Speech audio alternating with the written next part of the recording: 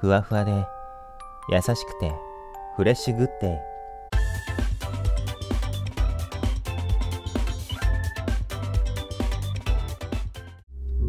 イ。そりゃ怯えるわな。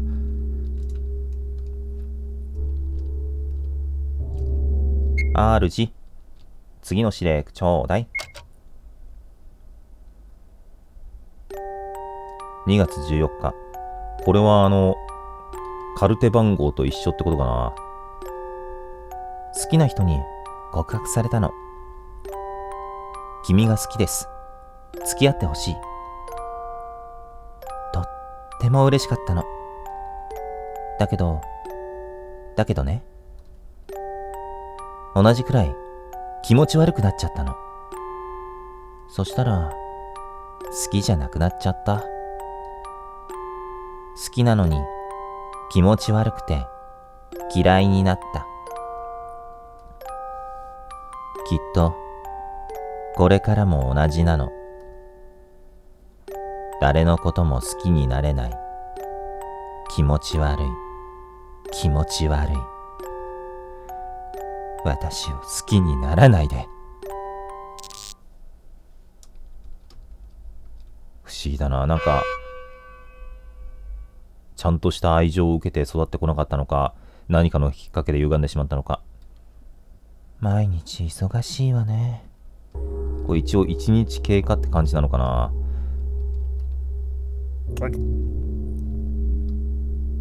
これ本当に停止するまで数日かかってんのがきついね。切ったらそのままプシューンで安らかに眠れるかと思ったけど、最後に一番辛い苦しみ来てるよな。ぐったりしている。私はどうすればいいの？でもこの子そんなに、でも日によっては辛くなってるってことかな。普段はそうでもなそうだったけど、まあ停止しましょうか。あなたを守ってあげられなくてごめんなさい。悪い幻覚にうなされる前に言って。さようなら。色よ。やばいな。ごめんね、ごめんね。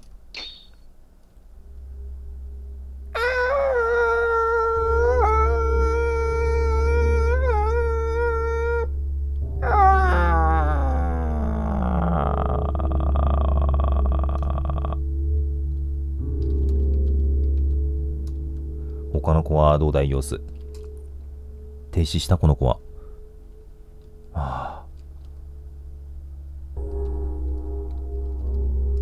次どの子だろうね。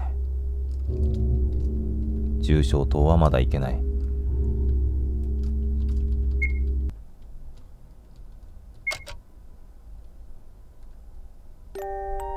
10月24日。これ一番上の、違うな。一番上のが幻覚の子のだったような気がするから。怖い言葉をね、いっぱい聞いていたら、言葉の意味がわからなくなっちゃったの。だから、痛くも痒くもないんだ。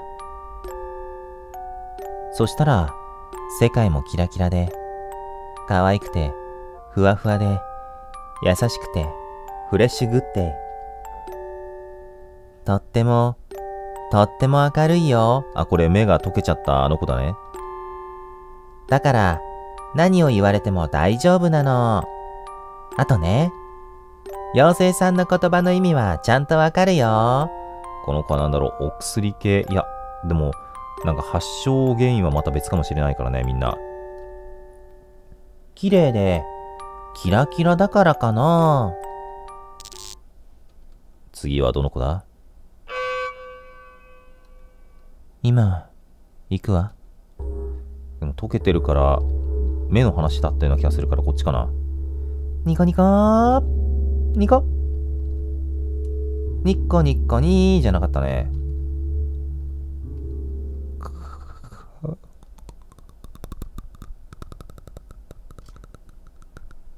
いつもより小刻みに震えている。いつもよりひどい。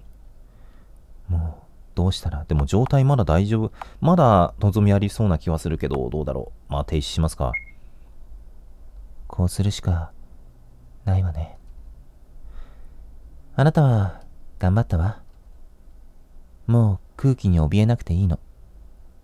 だって、楽になれるから。ごめんね。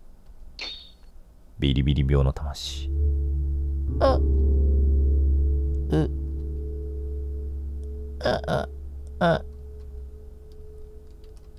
あと一人。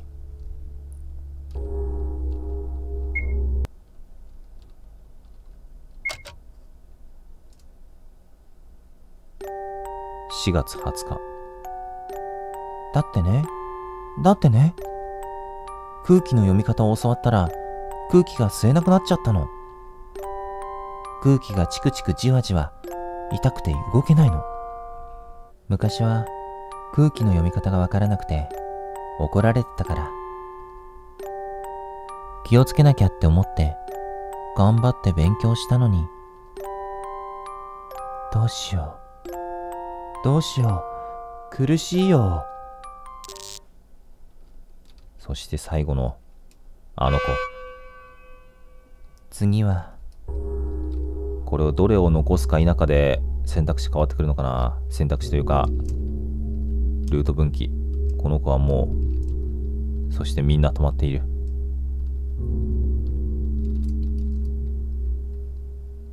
もうニコニコもしなくなっちゃった。なんだか調子が悪そうだ。私にできることは、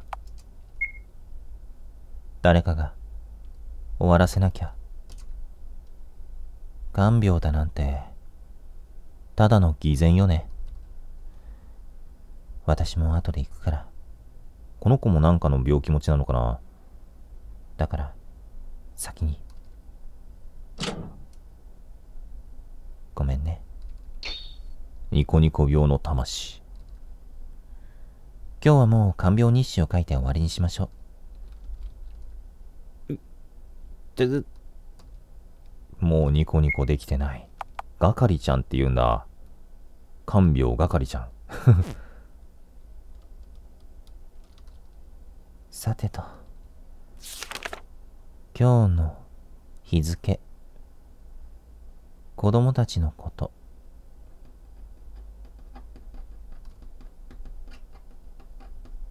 あと必要なのは、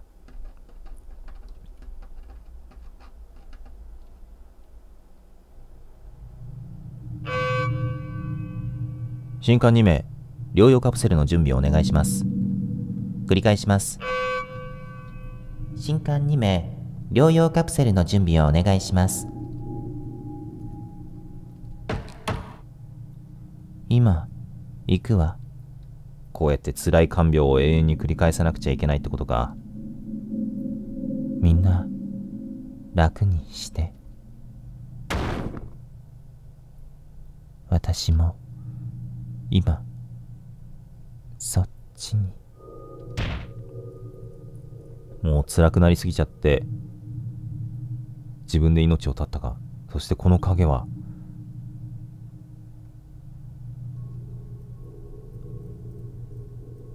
エンド4、幸せ。死がたくさんあって、死と死がもう顔を合わせちゃう、死の合わせになっちゃうぐらいの状況にいたからな。隣り合わせってレベルじゃねえぞ。と、エンドを一つ回収しましたが、この全部話しかける系はともかくとして、中途半端に残したりどうこうとかは関係あるのかな。